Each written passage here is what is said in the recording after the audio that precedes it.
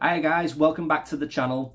In this video, I will be giving you my top 10 films of 2021. I apologise for the lateness of this video. I know I probably should have done it at the end of the year or at least at the beginning of this year, but I just had so many films that I wanted to catch up on and I wanted to watch as many as I could before making this top 10. But I can confidently say now that I think I'm pretty happy with my list.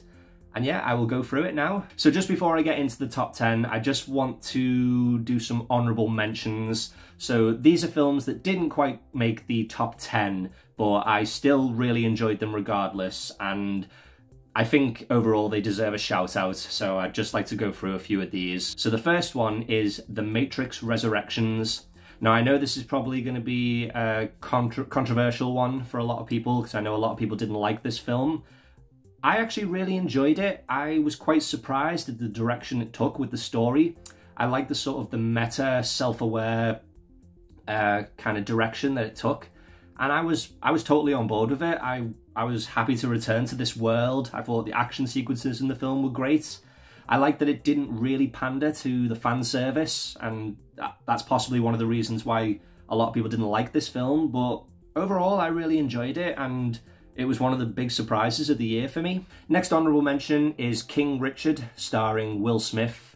Yeah, this is a sports biographical film about Richard Williams and his two daughters, Serena and Venus, who are obviously two of the most well-known, most successful female tennis players of all time. And yeah, this is just a really, really good drama. If you like your dramas, sports dramas, then yeah, it's a pretty good film. It's got a good message on, you know, triumphing against the odds and, you know, to just never give up despite the struggles that you may have. And yeah, it's just a really good, uplifting movie and I really enjoyed it. So yeah, that's King Richard. Next honourable mention is Lamb. So this is a Icelandic horror movie, sort of. And all I can really say about this film is it is bizarre. It is surreal. It's weird. There's no other way to say it. It's just a very, very strange film. But I like the fact that this film just rolled with the concept and it had the audacity to do it. And yeah, I'm a big fan of films that are kind of weird and have that sort of that Cronenberg, Lynchian kind of tone to them. And yeah, I really liked this film. It was atmospheric, kind of haunting in a strange kind of way. I like the Icelandic locations used in the film, and yeah, it's just a very strange and absorbing horror film, but it didn't quite make the top 10, but I still really enjoyed it. Next honourable mention is Nightmare Alley, directed by Guillermo del Toro. And yeah, this is a film that I went into this film not knowing anything about the plot, and as I was watching the film, I still didn't know what this film was about, and I was kind of wondering, when is this film going to get to the point? And for the longest time, it didn't. And I was actually kind of ready to give this film kind of a low score. But once it got to the ending, I finally got the film. And I really liked how the plot kind of came full circle. And it actually saved the movie for me. And I can totally appreciate this film now. And I know when I go to revisit this film, I will have a much better appreciation for it. I know some people may not like the sort of the meandering, slow pace of the film, and the plot does unfold very, very slowly. And I know some people probably are not going to be a fan of that. But if you can stick to it, I think it's a very rewarding film by the end. Next honourable mention is Spencer. So yeah, this is obviously another biographical film about Princess Diana and during sort of the latter part of her time with Prince Charles. Yeah, I knew this film was going to be a bit of a depressing one, a bit of a miserable experience, and I can't really argue with that. It is quite a miserable movie. It's not one that I will probably ever want to watch again, but I really appreciated it for the plot because I think it had a lot of important themes, and I like the fact that it kind of delved into sort of Diana's mental health issues and the anxieties she had being a part of the royal family. And the film kind of puts you in her shoes and makes you feel her anxieties, and I did really appreciate the film in that sense. Like I say, it's probably not a film I'm going to want to revisit anytime soon, but I can still really respect the movie. And Kristen Stewart is fantastic in the film. What a performance as Princess Diana. And the last honourable mention is Titane or Titane. Yeah, this is a French body horror film. If you like your David Cronenberg, maybe sort of David Lynch kind of stuff, you like your French horror, thriller type movies, then this will definitely be for you.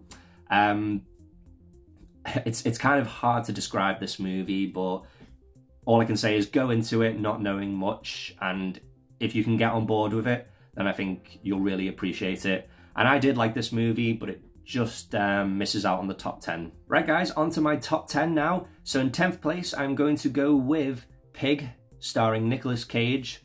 So yeah, this is a film where he plays a truffle farmer with a pet pig, and his pig gets kidnapped, and he basically decides to go after it and get it back. I know some people think this film is going to have a kind of a John Wick kind of vibe, but that's not the case at all. And I actually, when I went into this film, for about the first half, I wasn't really enjoying it, and I just wasn't getting it. But once it got into the second half, it suddenly came to life. And I don't really want to give away too much, but the end of the movie is quite sad in a way, and Nicolas Cage's performance is just fantastic. It's one of his best in a very, very long time.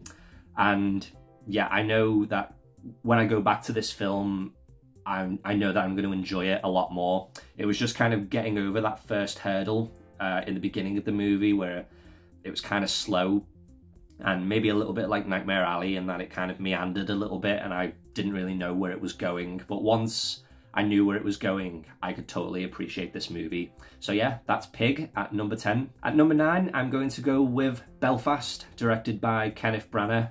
And this is kind of almost like a story of his life. I know he took a lot of influence from his days as a young boy in Belfast in the 1960s. And yeah, overall I really liked this film. It's kind of like a drama film that I know I'm probably not going to revisit that much, but I took a lot of appreciation from this movie, and it's just kind of a very character-driven, very story-based drama set in Belfast about a family who live there during some of the troubles that are happening there, and they want to move on for a better life, but then at the same time they don't want to leave their roots. And yeah, it's just a really, really strong, powerful movie, and overall I really liked it. So yeah, that's Belfast at number 9. At number 8, I'm going to go with The Green Knight. So going into this film, I wasn't really looking forward to it because I'm not the biggest fan of like medieval movies, medieval action films and things like that. But once I started this film, within the first 5 minutes, I knew this film was going to be something completely different. And boy, was it. It kind of felt like Hereditary in medieval times. Not quite to the same extent, but just the atmosphere that it conveyed, and just the overall tone, the sort of the haunting underlying nature of the story. And I know some people have issues with the pacing of this film. It is quite long and it is quite slow, but I really liked a lot of this movie. I liked the atmosphere, like I've said, and I like some of the creepy visuals. I think overall this film is kind of creepy in places, and yeah, I really liked it, and I think when I come to rewatch it, I will like it even more. So yeah, that's The Green Knight at number 8. At number 7, I'm going to go with The Tragedy of Macbeth. So this is a film directed by Joel Coen, who is best known for being one half of the Coen brothers. And yeah, I was very excited when I heard this film was being made because I love the Coen brothers, and the Macbeth story is my favourite Shakespeare story.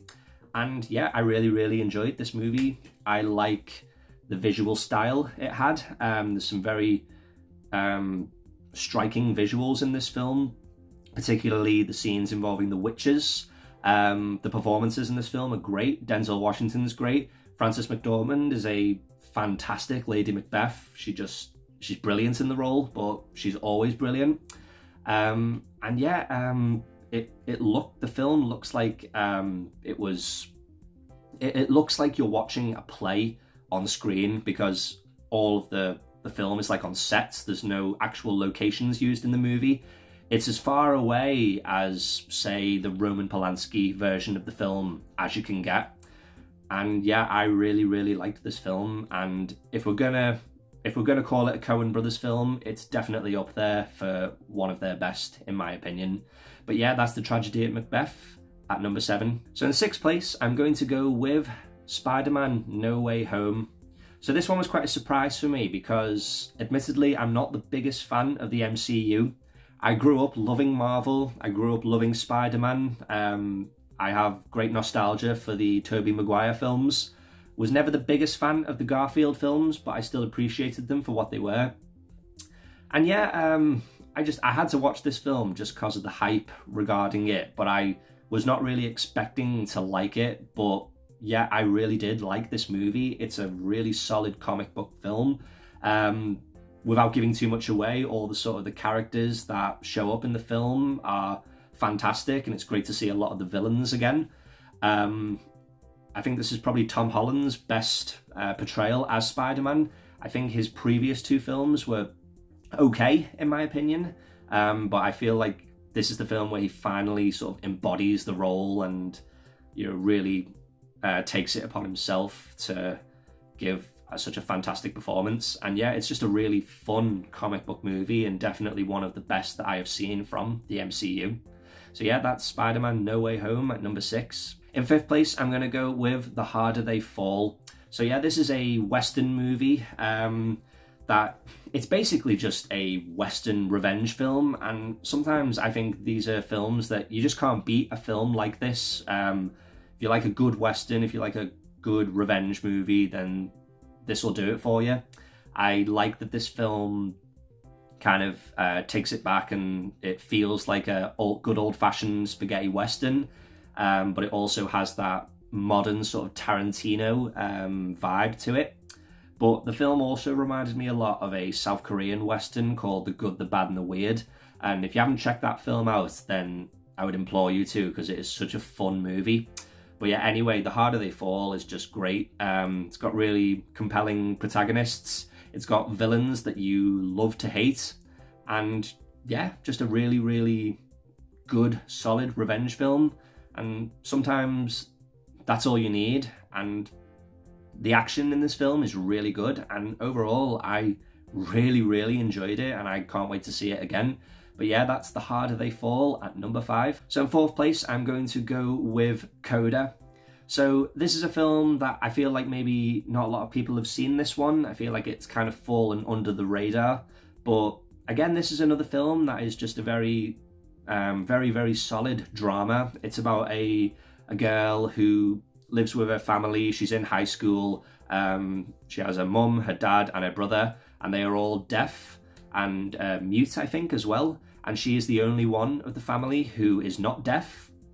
And it's kind of about her trying to get through high school, applying for college, but then she's always her family always have to rely on her because she's essentially their interpreter, and the family can't really do anything without her. And it goes through her struggles of trying to maintain her high school life and then also this other life with her family. And yeah, I thought this was just a really sweet, uplifting movie with amazing performances by everyone. I like the fact that they used actual deaf actors to play the rest of the family. It's got a very musical theme. I'm really into my music, so I really appreciated the musical theme of the plot, because she wants to move on to go to Berklee College of Music, a very prestigious music school. But obviously she has these struggles of trying to get there. And yeah, I really, really liked this film, and it's just a really great drama. But yeah, that is Coda at number 4. So in 3rd place, I'm going to go with Last Night in Soho. And yeah, I have to give it to Edgar Wright. This was a fantastic film, a fantastic horror movie. I don't really need to say much about this movie because I think a lot of people in the community have already talked about how much they love this film, and I can only agree. It's just a really, really well-made, well-acted, creepy film. Some very creepy visuals in it, great use of music. Some of the production techniques are fantastic. All the scenes in the 60s, the aesthetic of them is just great. And yeah, overall, it's just a really, really great, very, very scary horror movie. And yeah, I can't say much more than that. It's fantastic.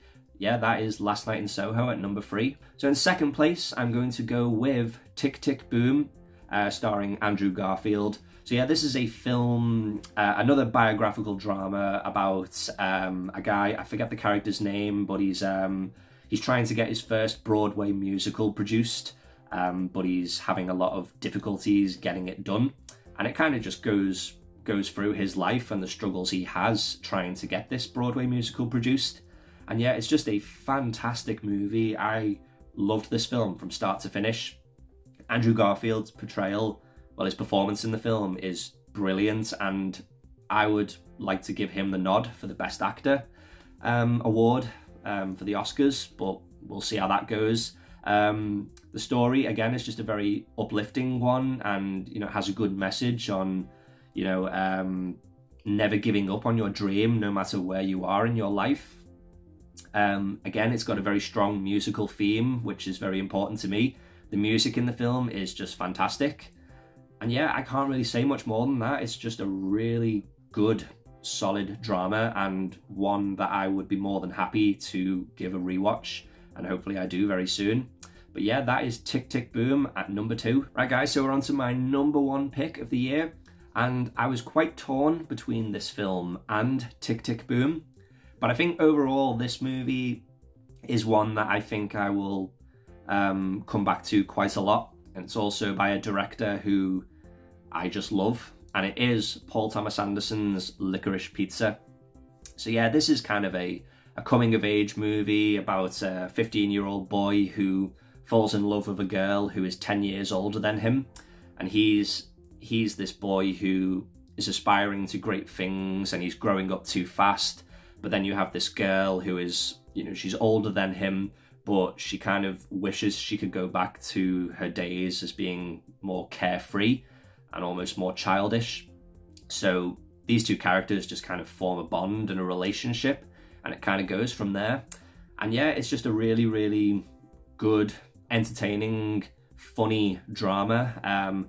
I like the performances in it. I like the 70s aesthetic in California. Yeah, like I said, it's very funny, it's very sweet. And if you know Paul Thomas Anderson, you know, it's kind of got this underlying darkness to the story as well. I'm not saying this movie is anywhere near his other films like Boogie Nights, Magnolia, and There Will Be Blood, but it's still a really, really enjoyable film. And yeah, I have to give it to him. He's a fantastic director, and he always churns out fantastic films. And yeah, for me, I can't see any other film better this year. So yeah, my number 1 pick of the year is Licorice Pizza. So there you go, guys. Those are my top 10 films for the year 2021. What's your top 10 of the year? Do you agree or disagree with my list? Please let me know in the comments below, because I would love to hear your thoughts. And if you'd like to see my entire ranking of every film that I watched from 2021, then you can find it in my Letterboxd profile. So I will leave a link in the description below for you to have a look at that and see what you think. But yeah, like I said, I hope you've enjoyed this video, so I will leave it there. So until next time, guys, take care and see you all very soon.